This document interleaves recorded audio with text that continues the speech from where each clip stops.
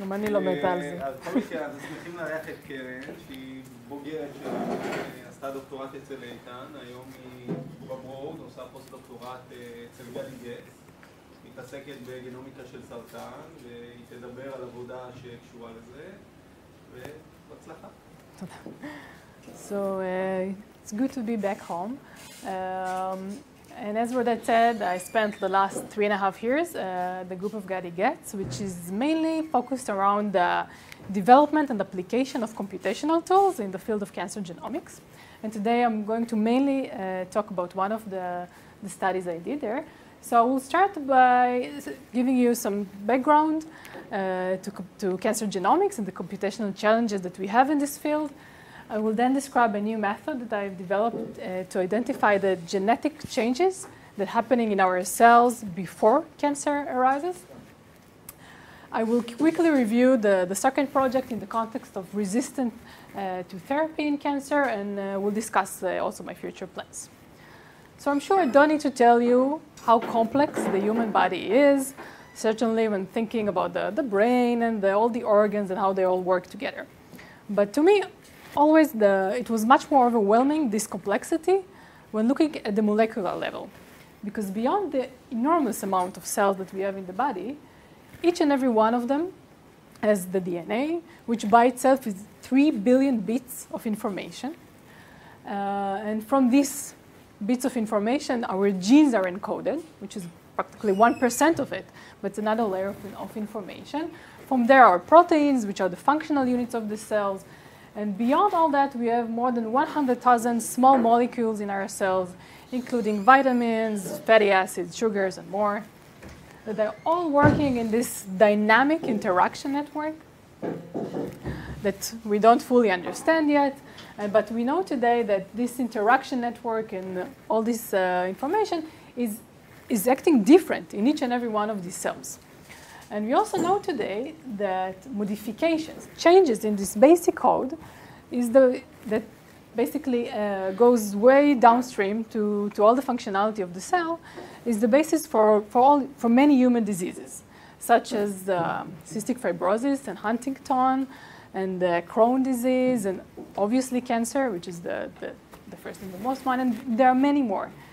And what's nice about the era in which we are living in is that today, using novel technologies, we can quantitatively measure a lot of the components in our cells.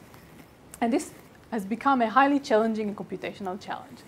And this challenge is already being acknowledged in the private sector with many companies around the world, but also specifically here in Israel, that are focused on R&D, healthcare-related R&D, which is, by the way, expected to be the largest R&D spending by 2020. And all of them are taking biological data, whether it's factors in our blood, our DNA, the bacteria in our gut, what we eat, our electronic medical records, and you name it. And they're all aiming to make sense out of this data and to predict our risk for different diseases, suggest ways that we can change our lifestyle. Some of them are in the context of early detection of cancer, when it's a stage that we know that we can actually help the patient, identify new drug targets, et cetera, across the board of the different diseases.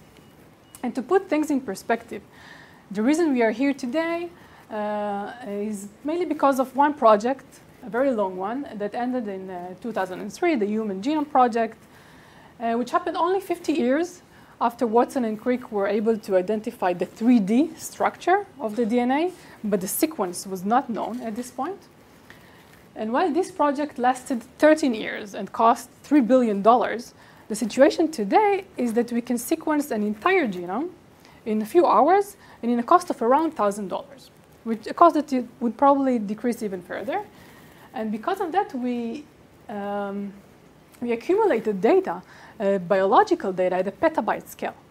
And specifically, my research is focused on two molecules in this process.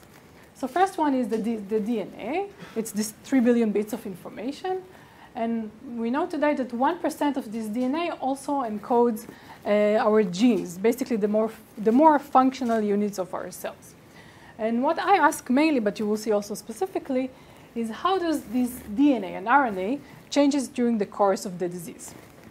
So a quick biological background in the context of DNA and RNA. So if you can, this is, for example, all the sequence of our DNA, and specific parts of it, again, only 1%, encodes for our genes, such that beyond the sequence itself, here we also have copies of the molecule. So for example, we can have 4 copies of gene A, 6 copies of gene B, and 1,000 copies of gene C. Technically, how does it look like? When I get this data, what do I get? So before I get it, basically people are taking biopsies. They're extracting the DNA or the RNA from these biopsies, and they're putting it in a sequencing machine. So we get this sequence. But the file looks like that. So this is DNA sequencing data. We get this short read. We call it sequence read. So this is short pieces of this string that is composed of 4 letters. And because we have the human reference genome, again, sequenced back then in 2003, because we have this reference, we can now map or align these short reads into the big one and know exactly which each and every such read, where did it come from. So for example, we know that this read is mapped to the genome to chromosome 1 at position 164, whatever, and so on and so forth. Now, RNA sequencing is very similar because it's sequencing reads. But here we have another layer of information. So beyond the short sequencing read and that we know their position, we also can tell, for example, that these 3 reads are all in the region of gene A. And we can count how many reads are mapped into this area and basically assign it a number. So again, 4 reads of gene A, 6 reads of gene B, and this number, this quantity, basically tells us how active the gene is. And this is as biological functions, downstream. Now, before I go specifically into my work, I want to introduce you. We just need another layer of information that I want to tell you about. And this is in the context of changes in the DNA. Because each and every one of us in the room is obviously different. And we are mainly different because our DNA is different. But in what way? So there are 2 types of what we call mutation, gene mutations. So the first one is called a germline mutation. What is a germline mutation? This is a change from what we're familiar from the reference genome that is happening in each and every one of our cells. And this is exactly what makes each and every one of us unique. So for example, if you look on these 3 different people, there are 10 million positions within the 3 billion that we will have different base. This base is again, is one of these 4 letters. So for example, the green and the red person here both have A, but the blue man has a C. Here the green and the blue have C, but the red one is a T. So overall, we have 10 million such positions in the genome that each and every one of us is different in a different combination. This is basically the natural variation, and unless we inherited something that is causing a disease, these mutations are mainly harmful, don't have any deleterious effect. However, there's another type of change that can happen in the DNA, and it basically can happen in each and every one of our cells independently after the fertilization is done. So for example, we can take again the blue man, and we will see that the DNA might be a bit different between some of his skin samples, the liver samples, and colon samples. These are called somatic mutations because they're happening in our cells after the fertilization. They are much more rare. There's not 10 million positions in the genome. We mainly see them in cancer. We see many of them in cancer, but they are accumulated also as we age, simply because our DNA is replicated and there are spontaneous mistakes in this replication process. So we accumulate mutations, and we know today that these mutations are a big part of our aging process that basically makes our cells less fit as they were when we were younger. So, and as opposed to this type of mutations, indeed, this one may have a deleterious effect. Now, what is cancer? So cancer starts with a normal cell, a completely normal cell. that replicates and start to accumulate mutations for different reasons. So one is the cases that we already inherited something that is causing the disease or is related to the disease. But these are the more rare cases. Mainly the reason why our cells accumulate these mutations is either because of exposure to different carcinogens and environmental factors, or, again, as I said, just spontaneous mutations that occur in our DNA. But this accumulation can come to a point where the functionality of the cell is affected, such that the cell now proliferate much faster and can also move and metastasize to different organs. This is what's happening in the disease. And in recent years, you probably don't know that, but we gain enormous amount of new information about the genetics of cancer. And this is mainly because of these two projects, but more. One of them is called the Cancer Genome Atlas, and one is the International Cancer Genome Consortium that sequenced around overall 20 to 25 biopsies from cancer patients, and basically looked at the changes that are happening in their DNA. That is something that we did not have before these new sequencing technologies that we had only over the last decade or so. And the general approach in this project was, okay, first take the individual, take a biopsy or a mat, again, do this process. You take the biopsy, you extract the DNA, the RNA, and you sequence this information. And now using a specific computational method that I will present in a second, we can identify what are the germline mutations that this individual have? What is the somatic mutations? Another thing that happens is beyond these mutations, sometimes specific chromosomal regions or an entire chromosome can be duplicated or deleted. So now we have only one copy of chromosome 1. And we see a lot of these aberrations in the disease. But the first thing we do is we do it at the individual level.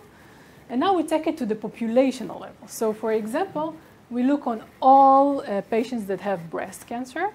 And we look for genetic events that are repetitive, that we see them more than we would expect by random, given some parameters. And these cases that we see, for example, a mutation that is happening, I don't know, in 50, 60, 70% of the patients, this implies to us that it might be causal.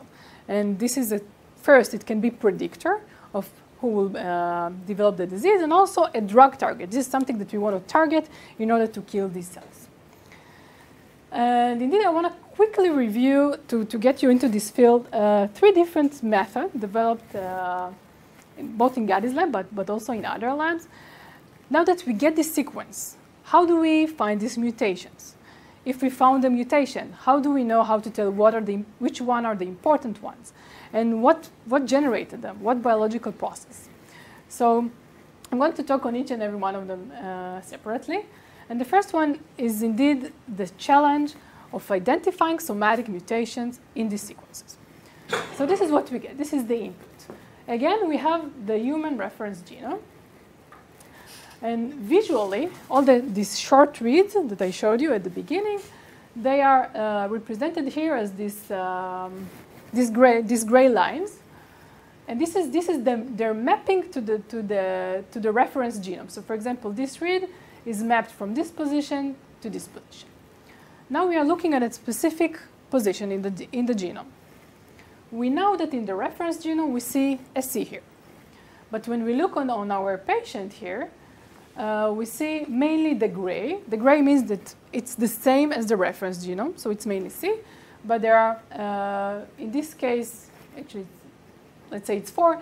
So there are 4 positions where this patient has a G. So what does it mean? So the first thing that we know is that the frequency of this mutation is 20%. And the meaning of it that 20% of the cells that we took from this individual have this mutation. So, but we suspect that this is a mutation. Is it a real mutation? How can we tell? So there are 2 options. One, that this is a germline mutation. And what do I mean by that? If we will look now on other cells in this individual, we will see that it have G in this position in all of his cells. because this is the natural variation. This is something he was born with. So the way to examine that is to take a reference from the same individual, right? The easiest way to do that, because we don't want to do anything invasive, is to draw a blood sample and sequence the blood. And for example, in this case, we saw that this individual does not have a G here. So this is not a germline mutation. This is still a candidate to be a somatic mutation. The other option, however, is that there's still no mutation here. And what we see is basically a result of sequencing error. The machine that does the sequencing, it's sometimes wrong. Actually, it can be very wrong in some positions. Or it can be a mapping problem. The algorithm that mapped these specific reads to this region was wrong. There might be the case that there is another place in the genome that this read is more fit for. So basically, identifying somatic mutation from sequencing noise, from sequencing data, is a signal-to-noise problem. And Mutact is one of the methods that were developed to address this problem. So, but indeed, the first feature of it is comparing to this blood sample from the individual to filter germline events. But beyond that, it basically applies a Bayesian classifier that is based on a log likelihood score, which examined the likelihood of two models. One, that the model M0, in which there's no real variant here, and what we see is basically a result of sequencing noise. And the other one, that there is a real mutation here. And generally, the model takes into account the frequency of the mutation and the error rate of this specific position that we know. For each and every position, we know what's the error rate. And overall, this method was shown to have 95% validation rate, meaning 95% of the mutation, of the cause of the mutation that the method said that they are real mutations were indeed true mutations. Yes? But this is how you sort of calibrated it, right? Because the delta is sort of trading off accuracy, false positives and false negatives. Exactly. So also, by design. It's by design, but they also had a very, very low false positive rate of around like 1-2 mutations per sample. And they indeed designed it based on a specific set of samples, but it was applied after that to many, many more. It was proven to have a very similar validation rate. So now that we find all these mutations, from each and every such method, we learned a lot about the disease. And what we mainly learned from this method is now we can take all the cancer types and examine how many mutations they accumulate. And what we saw, so here is each such column is a different mutation type. And this is the frequency of, or the rate of mutations in the genome. So we know today that melanoma and lung and bladder cancer are the cancer types that accumulate the greatest amount of mutations, where at the other hand we have hematological tumors and of course pediatric tumors. But we also, beyond this large heterogeneity between cancer types, also within a cancer type, within melanoma patients, some of them carry a lot of mutations and some of them carry much less. And this might be a random piece of information for you, but these things were already shown to be predictive of response to specific type of treatment. So for example, patient that we know that accumulates a lot of mutations is more likely to respond to specific type of therapy versus the other. But the issue here is that it sounds scary, right, that we carry so many mutations. Most of them do not do anything. And the challenge at this point, after we find all these mutations, is to identify the ones that are actually more important to the disease, that drive the disease. And to do that, we basically, again, look at the population level. So for example, if we have a gene that spans 1,500 bases, and now we have a sample size of 500 such tumors, so overall we have this number of overall bases. If the mutation rate, which at some point in the past was assumed to be constant, that we have a constant mutation rate in our genome, if it assumes to be like this, like 1 in a million, we can apply a simple binomial model and ask, okay, now I saw in the population M or more mutations and examine basically what is the chances to see that in random or by random or more. But we just saw here that the mutation rate is not constant at all. It's heterogeneous and it's different between individuals and between cancer types. And indeed, MUTSIG, which is the method that was developed to address this challenge, knows how to take this heterogeneity into account. And that way, when they applied it, they removed a lot of false positives. When they assumed that the mutation rate is constant, they found many more cancer genes than they were really cancer genes. And they spent a lot of time on testing them in the lab, but they were not real. So indeed, this method significantly narrowed down the number of genes that we think today, that we hypothesize, that are causing the disease. And now that we have all this, we know how to find the mutations, and we, to some extent, know how to point to the ones that are more important, we ask, can we tell what is the biological process? What is generating a subset of mutations in our genome? And I'll take a couple of minutes to understand, to explain this analysis. This is called the analysis of mutational process, and it is represented by this Lego plot. Why Lego, and what do we see here? So I remind you, overall, we have 4 letters in our genome, A, G, C, T. This means that we have 12 possible ways to change it from one base to another. And because of the complementary structure of the DNA, each such change, for example, C to T is exactly as G to A. So we can reduce it, we can collapse the 12 options into 6 options. Each of them is represented here by a different color. So overall, you will agree with me, there are 6 different possible ways of mutations. But here we study the mutations in their context. Which base comes before the mutation, which base comes after the mutation. For example, if this is the reference genome, we had here C. We saw in the disease that it became an A. But we look at the context. We know that before the A there was a T, and after the A there was a G. And this is the context, sorry. And since we are looking on 2 letters, and overall we have 4, there are in total 6 possible combinations. So again, C to A, this is what we're observing here. This is this sort of a blue color in the context of T and G. And here, if we look on this context, T and G is this position. So basically, it means it's this bar. So now, when we get a file with a list of mutations, we can generate this Lego plot, which basically tells us the count. How many mutations of each and every such count, overall there are 96 possibilities here, we have in this specific individual. Basically, this is a 96 vector, and our goal is try to break down this pattern and identify processes that are shared across different mutations. So this is solved by an NMF approach, where again we have these 96 vectors across a population of n samples, and we can break down this matrix into different processes. And what do we get? So, for example, this is one process that we get. We call this the aging signature because we have the biological knowledge. So these mutations are C to T mutations. These are the yellow part.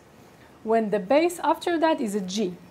We know from biology, that C to T mutations that happen in positions in the DNA that there's a G afterwards are caused by aging, just because our cells are accumulating this type of mutations.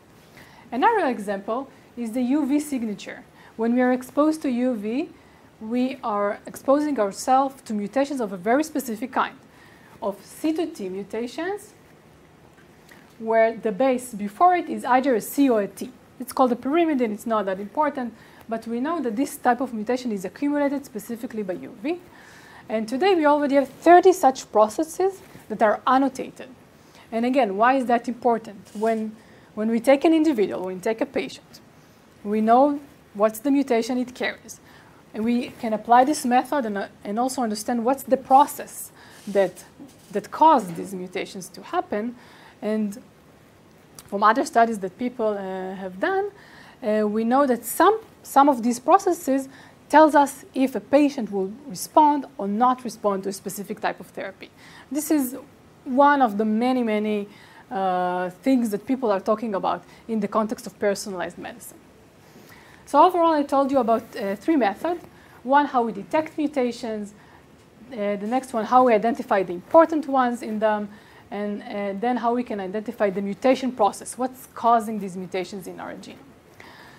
And I now want to switch gears and talk about my study, where our goal is to, it's in the context of cancer initiation, but I'll jump right into it. So, as you know, every research question starts with some gap in our understanding.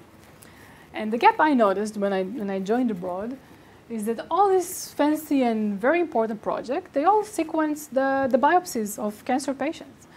This means that what we see, all this mutation, is a snapshot of what's happening already when the disease is fully developed. But we know that this is sometimes can be a very long process. People are accumulating these mutations for many, many years and sometimes even a few decades. So looking at a snapshot that is happening many years after means that we cannot tell what were the initiating events.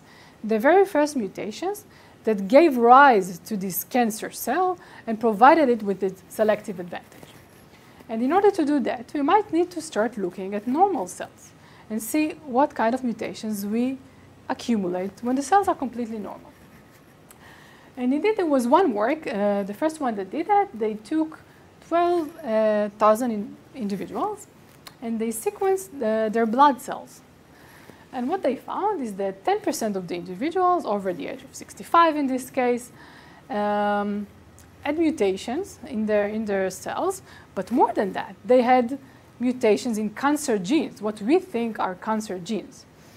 And what was nice about this work is that they had, because it's blood, so they had follow-up on these people. They followed them for 6 years after, and they saw that there is indeed increased risk for developing this type of tumors, hematological tumors in this case, in those individuals where they saw this accumulation of mutations a few years before that, when there was no symptoms of the disease, when the cells were completely normal. So at this point, yes? את יכולה להסביר איך את פה מתגברת על ה-natural variation? איך את מסננת מוטציות לסומטיות לעומת germline? Frequency. So what Rodel is asking is basically how can we differentiate between the somatic and germline mutations? So germline mutations are the ones that are in all our body, and we inherit them from one of our parents. So their frequency will be close to 50% because they are coming either from our mother or from our father. But somatic mutations, they're accumulated in specific cell, and their frequency would be much, much lower. So they basically, what they did in this work to differentiate between the germline and the somatic was some error models, but was basically on the frequency. Why couldn't they use the original TCGA data and take the matched normal samples and do the same? They could. I think that maybe some of the data you use from there. Yeah, definitely. When we saw this work and another work that followed it, we thought, okay, so this is what's going on in blood, but what's the case for all the other tissues in our body? What's happening in our skin, in our lung, in our pancreas, in our liver? Are they all accumulating this mutation? Is it different between males and females? Is race as a factor here? What's happening with age? So basically, we wanted to expand this work to many more tissues. But at this point, we could only dream about that because there's no such data. Currently in the world, there's no public data that took DNA from normal tissues in our body. They're not taking normal individuals and taking samples from the liver, right? But we were lucky enough to be part of this consortium. It's called the GTEx project.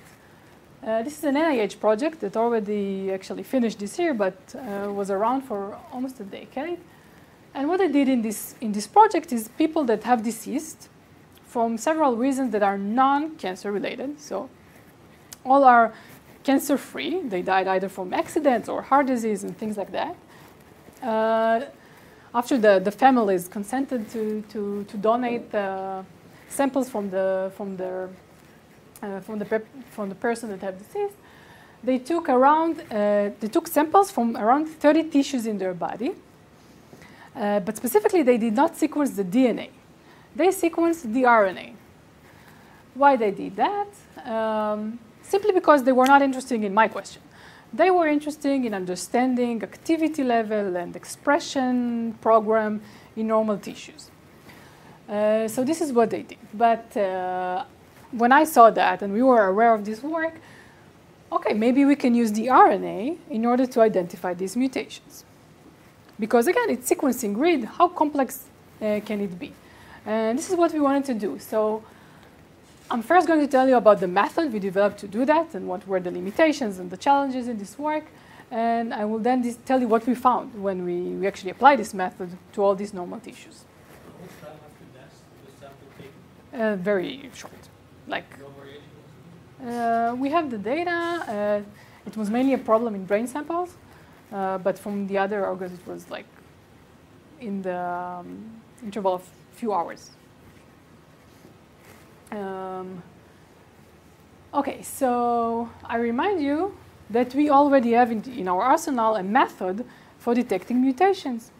So the first thing we thought, it's called Mutect, in case I haven't said that.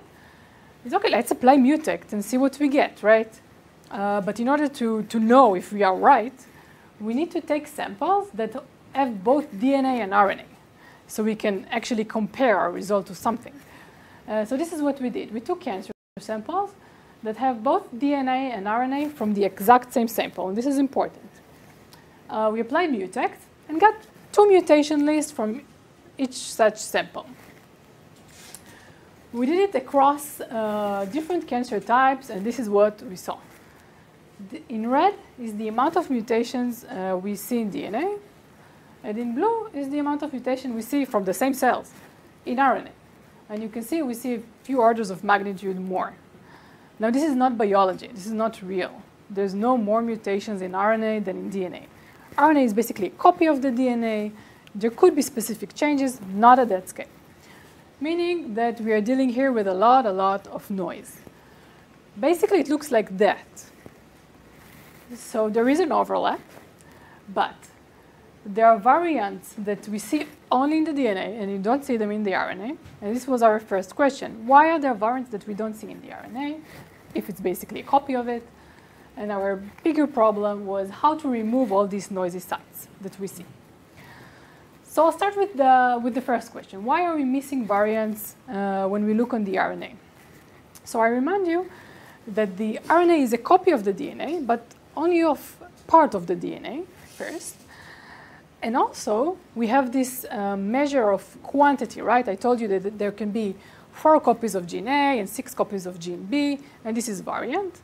And sometimes it can be the case that we just don't have enough copies in order to detect the mutations. And so it's basically a problem of statistical power, and I'll explain. So again, if we have all these short trees in the DNA, and this is our mutation in frequency of 20%. Now, let's say that our detection threshold, we need at least 3 times to see the mutations to believe it. Now, when we look on the RNA, it means that we need at least 30 reads in order to have sufficient power. Sufficient here, for example, would be above 95%. This is a simple binomial model. And the case in practice is that many times the frequency of the mutation is not large enough in order for it to be sufficient to detect it in the RNA. Because this coverage, what we call it, it's different in every position that we have in the genome. In practice, this frequency is very noisy because it's affected by both biological reasons and technical noise. I won't get into that. So we modeled it using a beta binomial model where this frequency is basically a random variable. And in order to identify K, this minimal number of reads that will be beyond noise, we looked at the normal sample from the same individual. So we can estimate the noise. Why would that be a noise? Because this is a somatic mutation. It exists only in the tumor cells of this patient. It does not exist in his blood. So every changes here that we see is basically coming from noise. So we selected K such that the number of reads that support it will be less than 1%.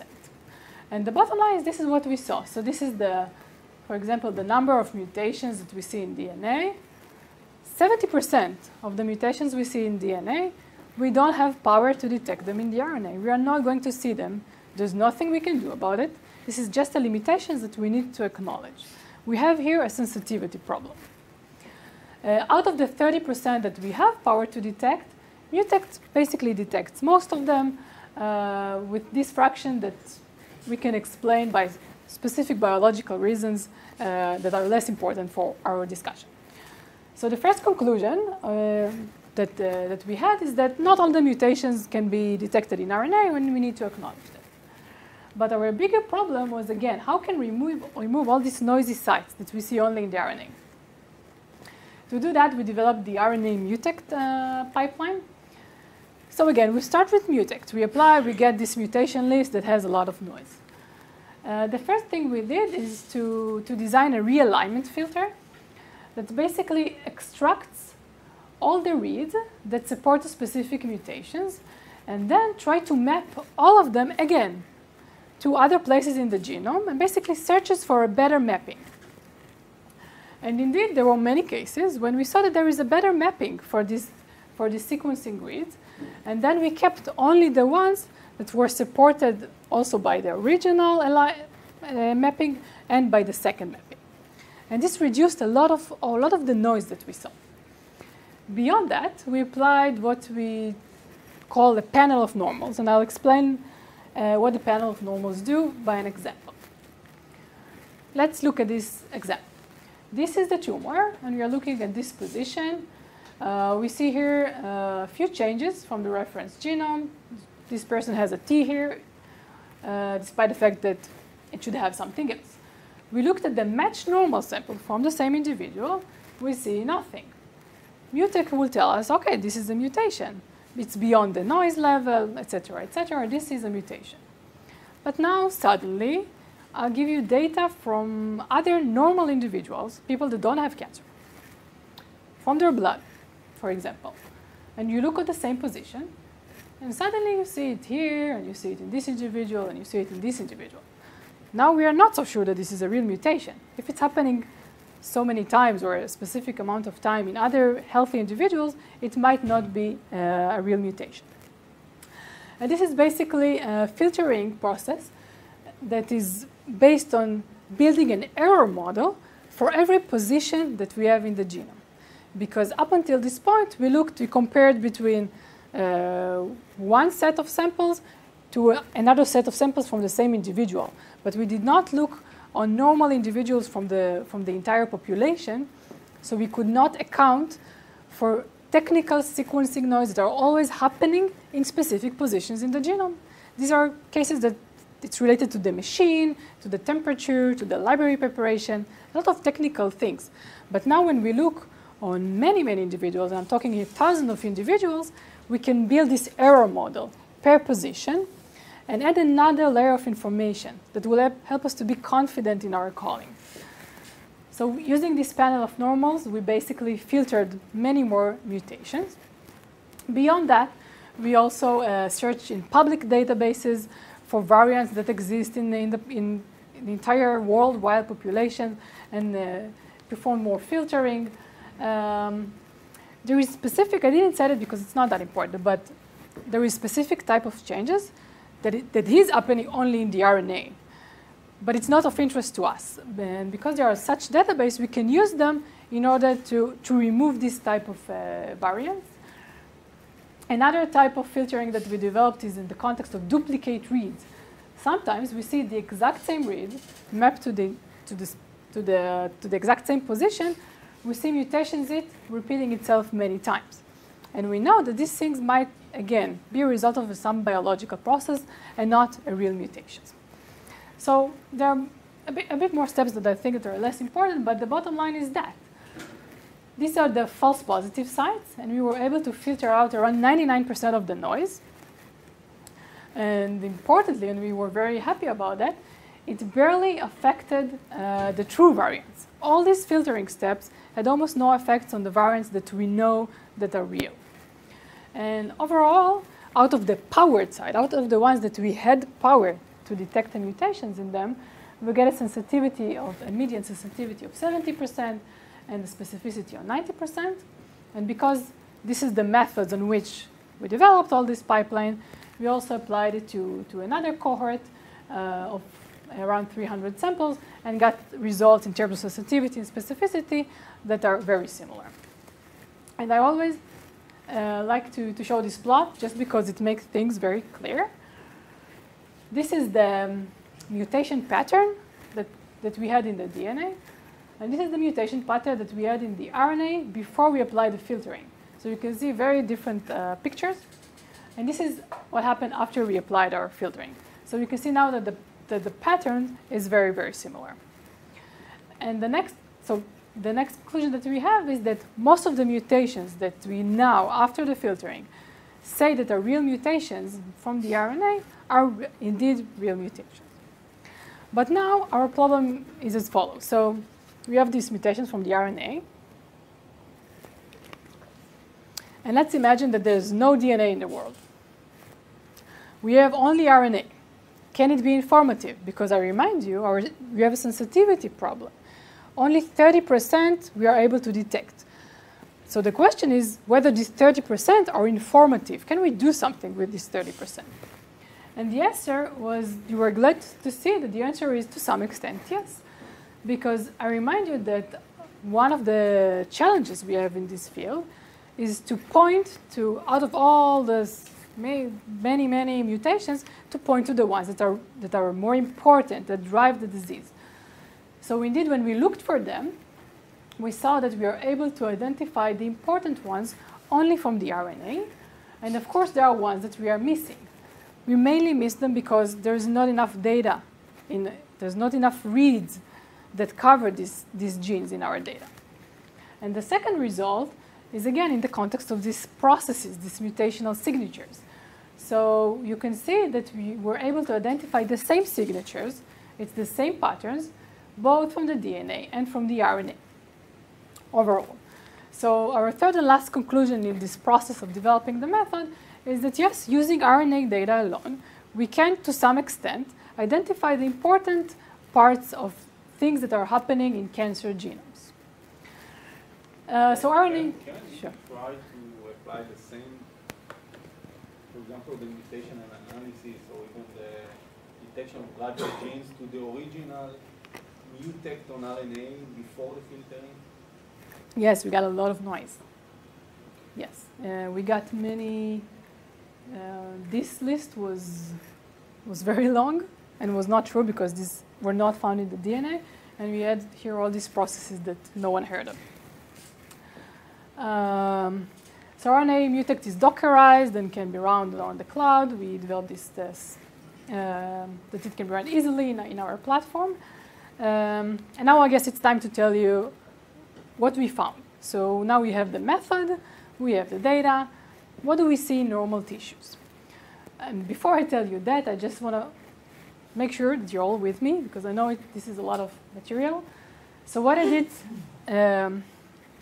did until now is to tell you about the method development part, where we used cancer samples, where I had the DNA, I had the RNA, so I could develop the method and compare my results. Now, when I'm moving to the normal tissues from GTEx, I don't have the DNA. This is why we started with that. Okay? I don't have the DNA. I can only trust the method I developed. Bottom line.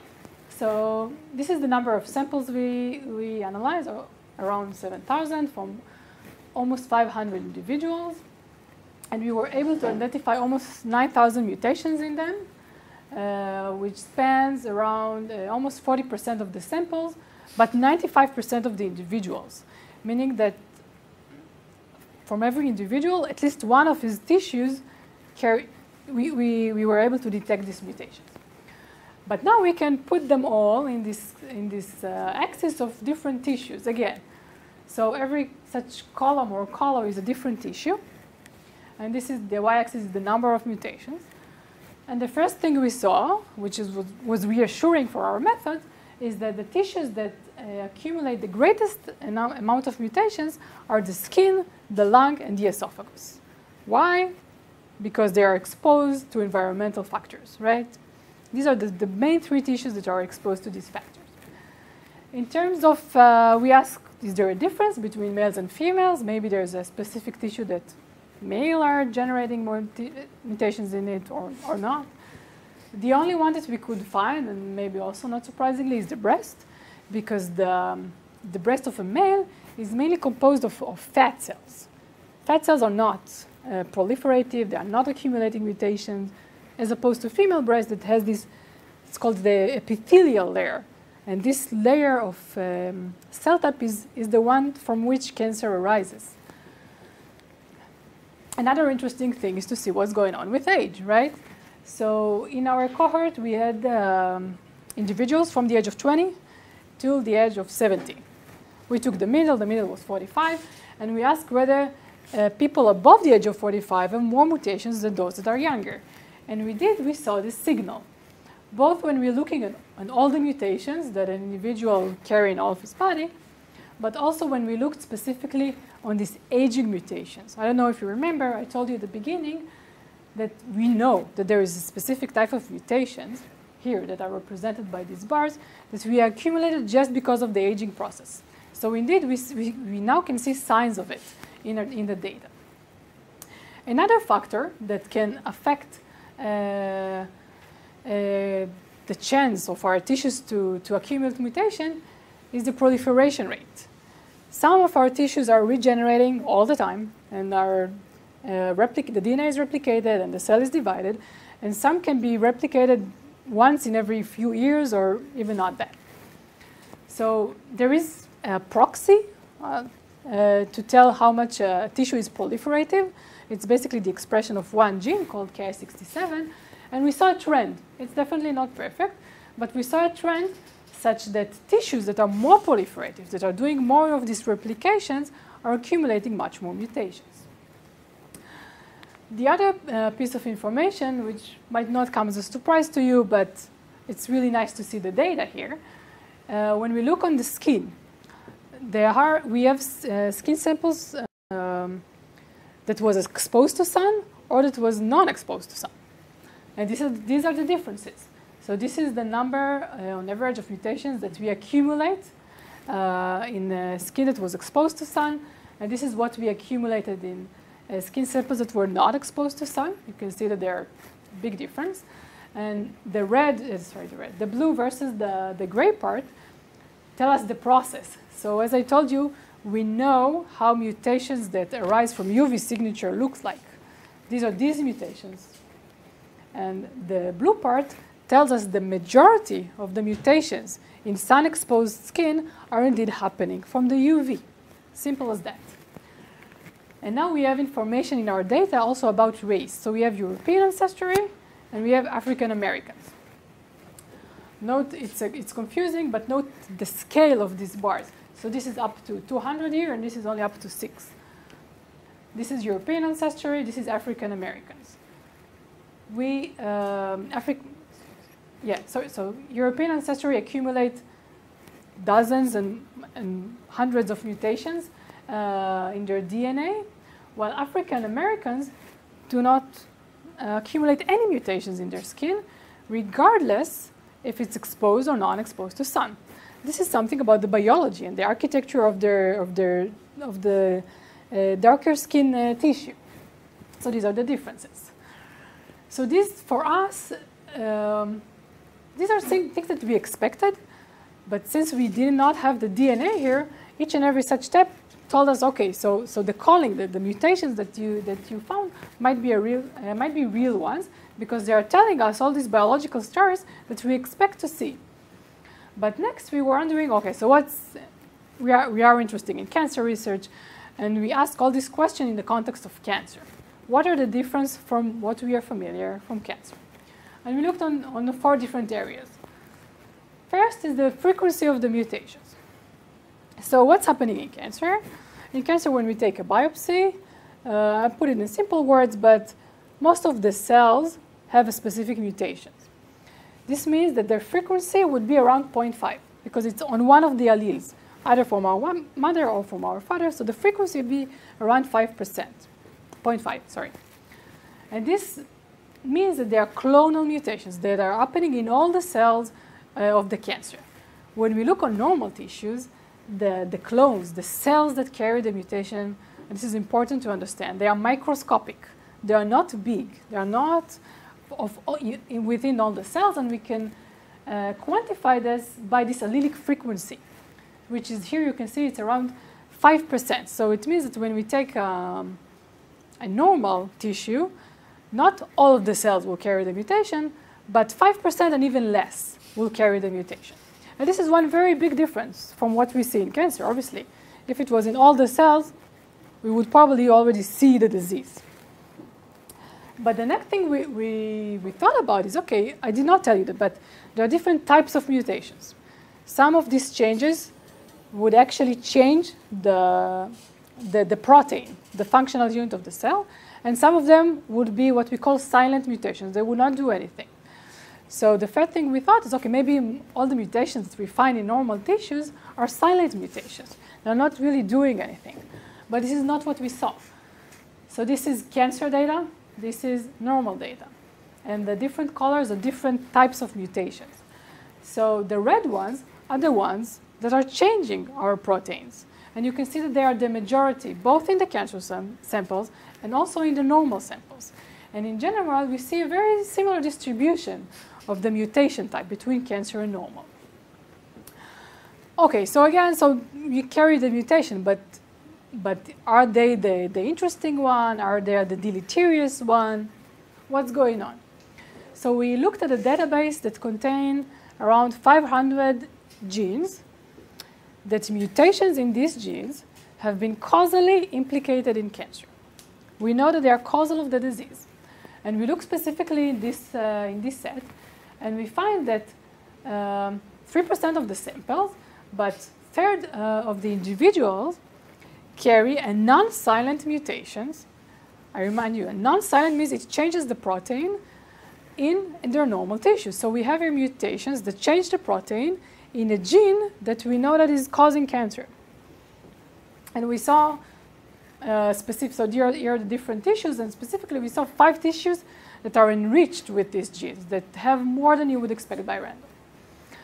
But again, another piece of information, almost the last one, is that, so TP53 is a known cancer gene, okay? But TP53 is a gene of I don't know how many bases, and we know today that specific positions in these genes are more causal of the disease, not all the positions. And this position called hotspot mutations, because this is specific spots that we know are causal. So after looking at the gene level, we looked for specifically to see if we have in our data hotspot mutations. And yes, we saw these mutations. We saw around 30 of them across 12 genes. And we cannot tell for sure, of course, but we have signs that tell us if a mutation is important, it will make the cell grow faster, and therefore its frequency would be higher than other mutations. And indeed, we saw that these hotspot mutations have a higher frequency than other mutations in these cells. And this implies to us that they are really making the cell more proliferative. And this is a feature we are familiar from cancer. And the last result that we have is in the context of copy number variation. And what is that? Beyond point mutations. So yes, there are changes in our genome that a specific base is changed to a different one. But as I told you at the beginning, sometimes there are genetic events that are happening at the chromosome level. So it can be that the entire chromosome or part of the chromosome is duplicated or deleted. And we see many of those in cancer. And we ask whether we can identify these events also from the RNA and not just from the DNA. And we thought, yes, there is a way to do that. And this is how we do that. So I told you about these germline mutations, right?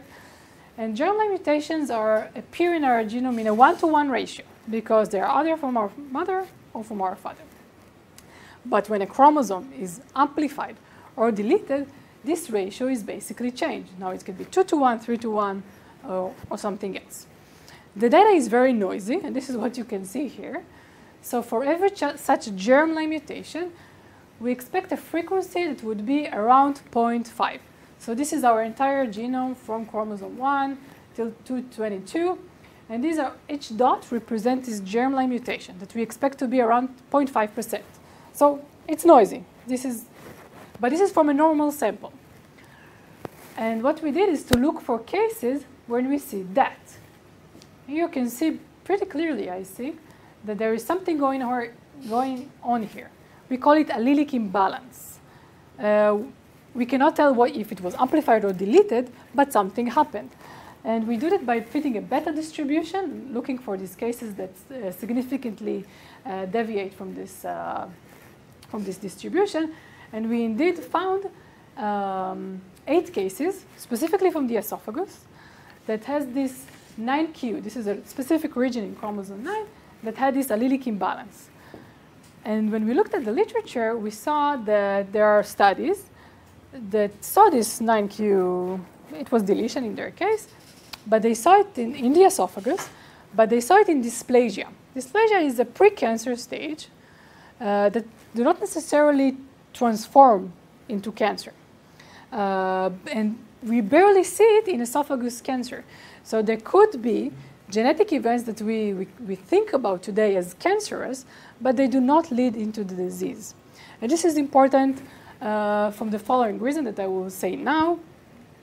So not much to summarize. We basically developed a method for calling mutations from RNA, which allowed us to look at a large number of normal tissues where we identified a lot of cancer genes and things that we are familiar from cancer. And what does it all mean? So in my eyes, it means 2 things. First, what we think about as cancer gene might not be a cancer gene. And when we search for cancer genes, we need to take the normal background into account. This is something people did not do up to this point because the data did not exist. But now this kind of data is accumulating. There's a new project of the NIH that is now sequencing pre-cancer tissues. And I'm pretty sure that this will be a routine procedure in the future. But mainly what it means is that it significantly complicates our efforts to do early detection. Because early detection is based on identifying these genetic changes and saying, okay, this is a genetic change that we see in cancer. But now that we see it also in normal samples, we need to rethink about the ways that we do early detection. I don't think there are solutions for that. I have till 1:30. Yes? לא הבנתי. כן או לא? כן, okay. So I do have time to tell you only in 2 slides. And I'm telling you that only because I think it's a very interesting story. And I'm going to tell you about our aim to identify resistance mechanism to a specific type of therapy. I'm sure you all heard about it in some way or another. This is called immunotherapy. This is what was the Nobel Prize this year in medicine. And I'm going to tell you a short biological story before I tell you what we did. So I'm sure you now know that when a person has cancer, it carries specific mutations in its DNA. Luckily, our immune cells knows how to identify these mutations, and it can kill the cell. And we don't have proof for that, but we believe that the fact that we don't get more cancer is simply because the immune system is traveling in our body, identifying these mutations and killing these cells while they are still small. However, tumor cells are super smart, and they also can express this protein that when the immune cells see this protein, it immediately becomes dysfunctional. It can no longer see the tumor cell. It can no longer kill the tumor cell. And this new immunotherapy that everyone is talking about is working by blocking this interaction. And that way, the immune cell is active again and can kill the cell. And this is amazing. We see amazing responses. People have their tumor completely regress. However, still, many people do not respond to the treatment. and also the one that responded many times developed this resistance. So one of the great challenges in this field is to figure out why do patients do not respond to treatment. And most importantly, can we predict that a priori? Because this type of therapy has horrible side effects. It puts all of our immune system on fire. We get a lot of autoimmunity.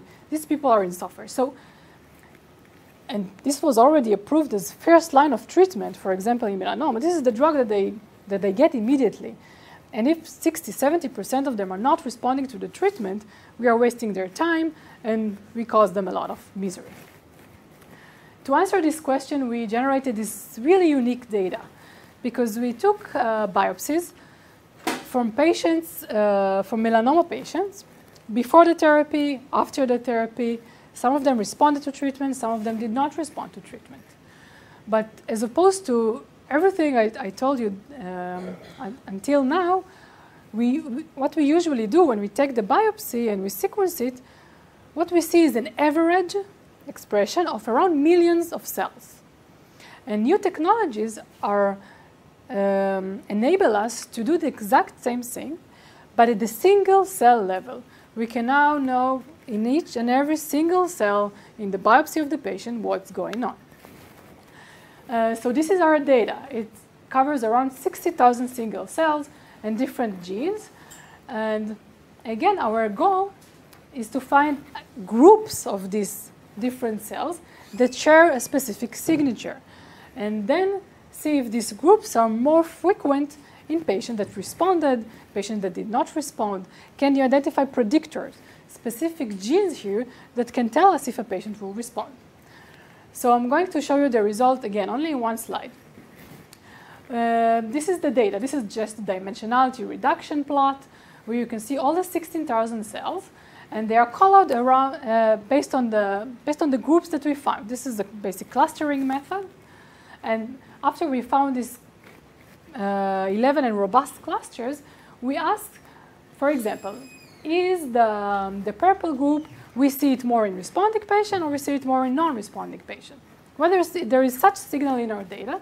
And indeed, we saw that there are three groups that we either see more in responding or in non-responding patient. When we looked on these cells, this was a specific type of cells, biological cells. We zoomed in only on this population, and we tried to cluster them again. And indeed, we saw that there are two main groups in these cells. One that is based on the genes that are active in this group, we know that these cells are exhausted. They are non-functional. And while the blue group are good cells, they have activation function. We call them the bad and the good cells for simplicity. And what we found is that in every patient that we looked, we had both the good cells and the bad cells, not just one of them. But the ratio between them, if you had more good or more bad cells, was a very good predictor of response. So you can see here, this is for all the samples. This is log 10 scale, so above 0 means more good cells. Below 0 is more bad cells. And you can see this significant difference between responding and non-responding patients. And overall, this simple score, this ratio, was a very good predictor of response. Technically, practically, in the clinic, we are not going to be able to do single cell for every patient. This is a laborious work. It's super expensive. It's not going to happen. We need to find something that is more clinically practical. And in order to do that, you need to zoom in on specific genes or a combination of genes that you can perform a specific and easy experiment on, and you can tell that would be predictive enough. And indeed, from the analysis of the data, we were able to identify two genes that when they express together, and here you can see the imaging. So when, for your purposes, when the green and the pink, when we see them together in this image analysis, we believe that the patient will respond. And when we see only the green without the pink one, the patient will most likely will not respond. And indeed, we quantified this from the image analysis, and this was indeed found to be a very good predictor of response that is now being used in the clinic, because this is very simple. You take a biopsy, you do this histology. This is a few bucks experiment that we are trying to now improve, but is already tested at MGH, at the clinic. So before I go into 3 sides of future plans, I want to acknowledge all the people that I worked with in my postdoc, people from Gadi's group, the GTEx team, the Akoan lab, specifically Moshe, and a lot of clinicians from MGH, from the hospital. And I'm going to quickly tell you what I want to do in my future lab. So I think you all know now that this is what interests me, how a normal cell becomes a tumor cell. And specifically, I'm interested in 3 axes in this process. What's happening to the DNA in this process? What's happening to the RNA? How does it change it? And how the immune system is basically contributing to this process. So my first project, after we characterize what's going on in the tumor, and we now know much more on the genetic changes that is happening in the normal, the question is what drives a normal cell to become a tumor one? And this, to me, the finding that we find now cancer genes in normal tissues, the main thing it tells me, I might be wrong, that this is a question of combination. So for example, gene A, we know it's a cancer gene. We see it in tumor in a specific combination. We never see one mutation. We see it gene A plus A, B, C, and D. But now in normal, we see gene A, but we see it in a different combination. And the question that I ask myself is that whether we can find the combination of genetic operations that result with disease. To do that, because the space of combination is large, we need a lot of data first, and we need computational tools, of course. And the idea is basically to model the genetics of each such either normal or cancer cell and build these smart and biologically driven features that will help based obviously on machine learning techniques, identify these combinations of mutations that will lead to malignancy. And what this magic tool can bring us is now given a new sample. Think about early detection. Think about the future. Now given a new sample, we can tell with some probability what are the chances of it to become cancer.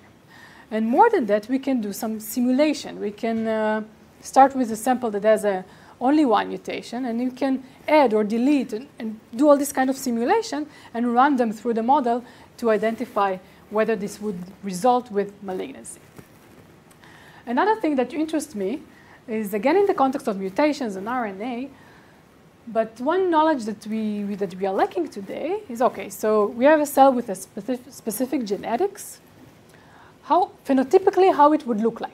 What would be the expression levels? And up until now, we could not do that because, as I told you, what we see is always the average. It's basically a mixture of million cells, what we see. But now, with new technologies of single cells, we can extract this information from one cell. So for example, if we have single cell RNA, we can know what's the expression level. This is what we usually do with RNA. But using the method I developed, we can now also know the genetics of this one single cell. And there are many, I'm not sure you completely got what I wanted to say, but there are many challenges here, because when we're dealing with single cell, technically we are dealing with very low input of material. So the coverage is shallow. And when we see mutation, we cannot say in confidence that this is a mutation. When we don't see mutations, we don't know if it's really not there, or we just don't see it because of technical reasons. So we will need to build these probabilistic models in order to estimate that. And then we might be advance some of our understanding of this genotype-phenotype interaction. And lastly, and this is my last slide, I want to go much deeper into this field of immunotherapy, which is indeed promising, but there's so much that we don't know. And we have data that was collected at the hospital from other types of cancer, not just melanoma, from lung, head and neck, all the clinical trials that are currently done in the hospital. And to build more predictors and improve our way to know in advance who will respond or who will not respond to treatment. And there are more challenges here because this is an ecosystem. Our tumor cells live there, the immune cells live in our body, and they are all competing for resources. And we can now, using all this data, we can do all this mathematical modeling and examine the balance between these populations, mainly using metabolic models, which is, as some of you remember, is what I did in my PhD. That's it. On a personal note, I really like the view of Boston, and after the snow, know why it's happening. But I much rather be here in the sun. So it's fun to be here, and it's good to be back home. Thank you.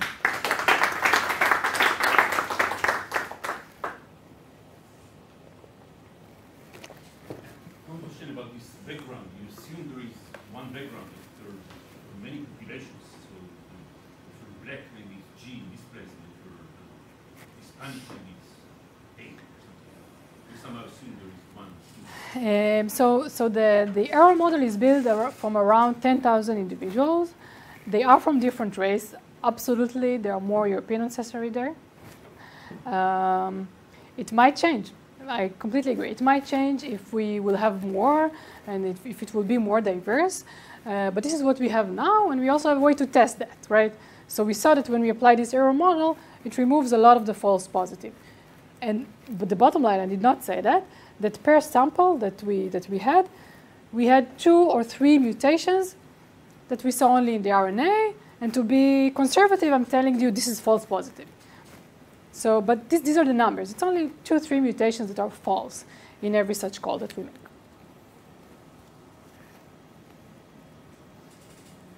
So you presented that you worked on the RNA because you didn't have the DNA. Exactly. But does RNA actually have an advantage because you actually have more information because you see the expression?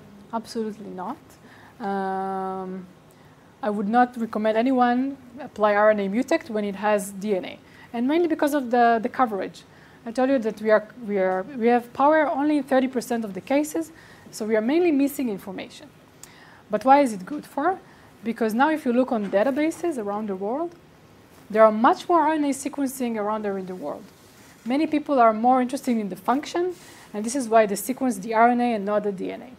So this means that there is a lot of data out there that doesn't have DNA, that we can now utilize for other purposes. But if you have DNA, definitely don't use that.